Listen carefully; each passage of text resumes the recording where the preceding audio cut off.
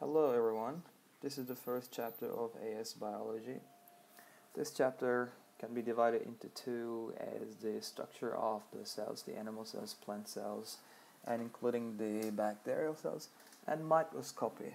Today we'll be starting from the microscopy part, the scales and units used in microscopy and how to make the calculations, how to calculate the magnification and the actual size, and the main types of microscopes that are being used. Okay, let's briefly talk about the history of microscopy. Well, for AS Biology, you don't need to remember any of these names or the dates, but there are two very important people, scientists, that we need to mention here. The first one is Robert Hooke. Well, in the early days of microscopy, Robert Hooke examined thin slices of plant material. And as you can see here, if I magnify, that's what Robert Hooke observed and has drawn. Right? Well, he drew the cork cells in his book published in 1665.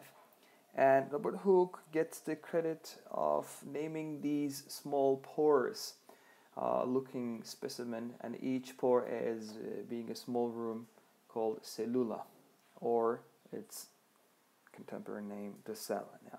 And the second scientist is Anton von Leeuwenhoek, and he's the first scientist that observed live cells. Well, however, it was not until almost 200 years later that a general cell theory emerged from the work of several other scientists, two German, one Austrian scientist, Schleiden, Schwann, and Virchow. Right? And the cell theory states that all living organisms are composed of one or more cells. Cells are the basic unit of structure and function in an organism, and cells come only from the reproduction of existing cells.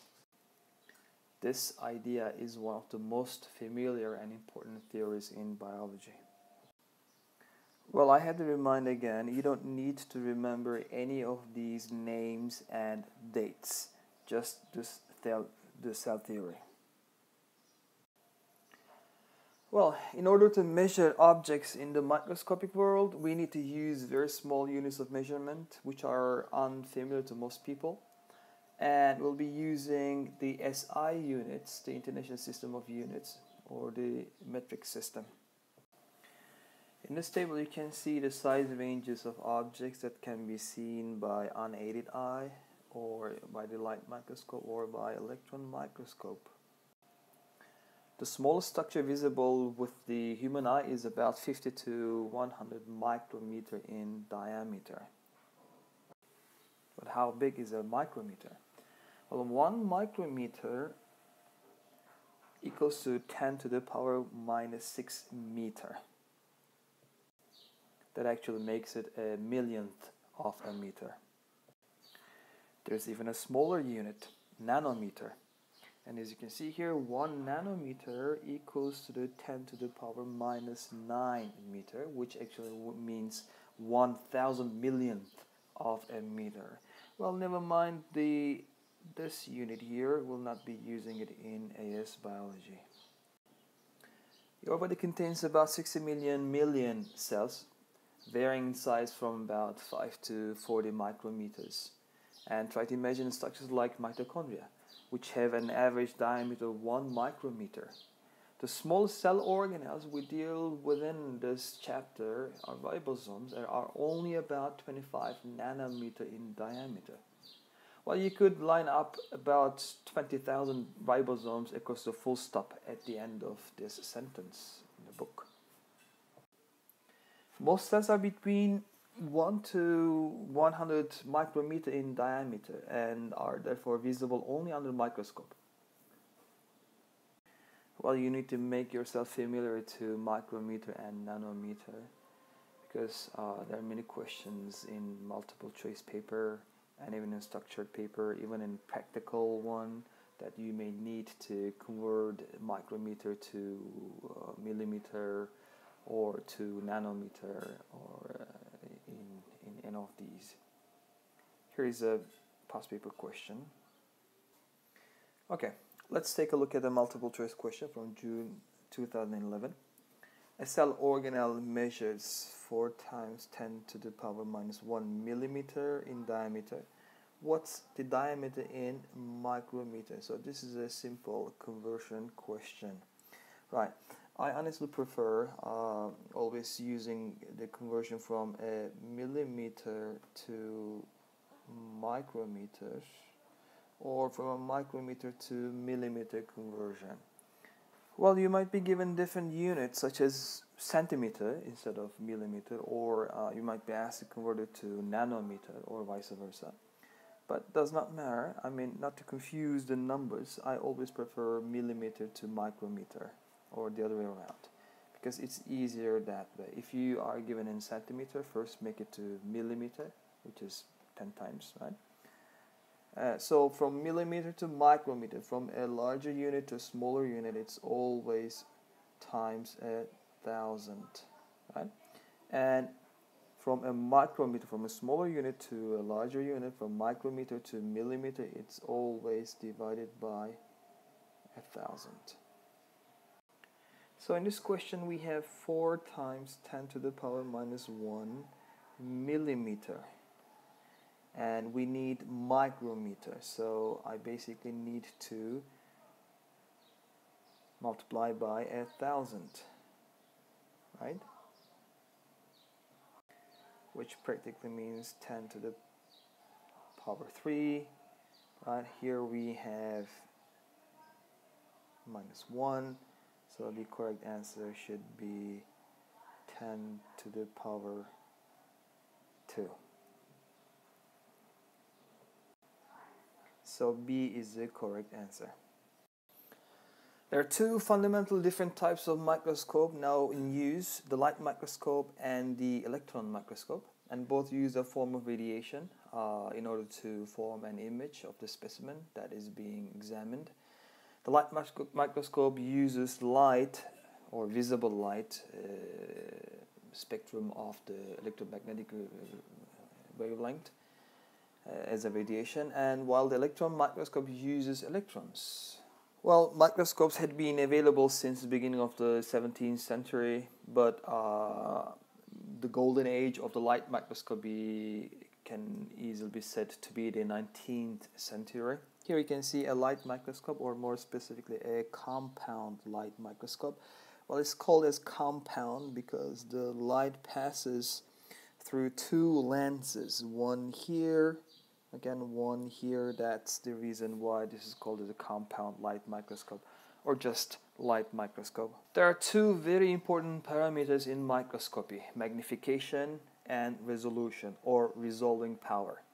Well, magnification is a ratio of an object's image size to its real size. A greater magnification does not necessarily mean fine detail or higher detail. That detail can be explained by resolution, which we'll be talking about it very soon.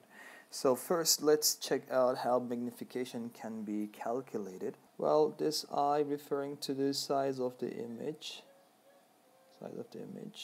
right? And A means actual, or the real size, and M referring to magnification. Right. Well, keep this triangle in mind. It will come very handy later on. So there are two possible scenarios in such questions. Why two? Because the I, the size of the image, can always be calculated by yourself by just using a ruler, right? By using a ruler, you can measure the length of any particular distance, and then you may get yourself a millimeter value, which can then be converted into micrometer. So, two possible scenarios. Either you might be asked to calculate the actual size, the real size, right? The real size, or the magnification of the micrograph. The magnification of the micrograph. Well, here we have a micrograph from page 8 of your book. So what do we need? We need the magnification, which is I over A, right? So I means the size of the image. Measure the length of the cell by using my ruler, okay? By using my ruler, and then preferably turning this number, let's say y number, into micrometer, and I need the actual size, the real length, and which is given in the question, which is 80 micrometer. Right? So what is important here, what's very important here, is that you make sure that you use the same units for both of them. Right? So if the actual size is micrometer, then the size of the image should be micrometer, or both of them should be millimeter. Okay, and then we get the magnification. And also keep in mind that in such question, especially in paper 2 or paper 3, whenever you need to write the magnification, always use an X, let's say 400 times, or just write 400 and times inverse. This is very important to note down. So how about the questions that you're given a scale bar? Well, all you need to do is measure the length of the scale bar and then substitute this and the length it represents into the equation. That's it. Okay, here is another multiple choice question from June 2013. So here an electron micrograph of a chloroplast is given in the question. The length of the chloroplast along the line shown is 80 millimeter. The actual length of the chloroplast is 10 micrometer. So what is the magnification of the chloroplast? So what do we need? We need magnification. So it's size of the image over actual size. So it's 80 millimeter over 10 micrometer. Well, we got a problem here. So one of them is millimeter, one of them is micrometer. So I need to make sure both of the units are the same. So I prefer millimeter to convert to micrometer. So it's 80 times 10 to the power 3 over 10. Right? So basically the zeros are gone. So the answer should be 8 times 10 to the power 3. And what's our unit will be? Our unit is micrometer. So the correct answer is B. And now the second important concept in microscopy, resolution or resolving power. Well, resolving power is a measure of the clarity of the image. It's the minimum distance 2 points can be separated and still be distinguished as 2 points. Well, resolving power primarily depends on the wavelength of the source and then the quality of the lens. You don't need to know this in detail, just a brief overview. Electromagnetic radiation has certain wavelength, right? And what we call is the visible light has a wavelength between 400 nanometer and 700 nanometer, right?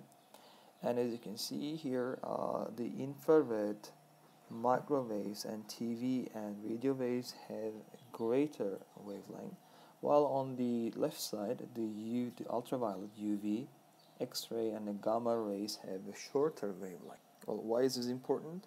The light microscope uses the visible light, so that will be the wavelength between 400 to 700 nanometer. Electron microscope uses electron beams. The electrons have a very short, very small wavelength. This makes a very significant difference in the resolving power of light microscope and the light microscope, which will be in the next video.